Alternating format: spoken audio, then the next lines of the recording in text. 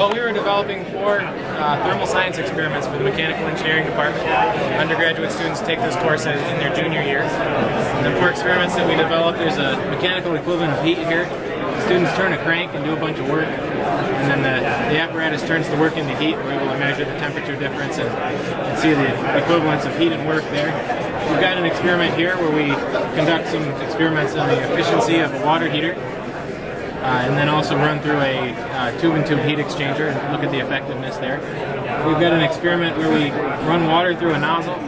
We take measurements of the pressure inside and the thrust that it produces. So this would be similar to like a fireman trying to hold onto a hose, something like that, and look at what's involved there.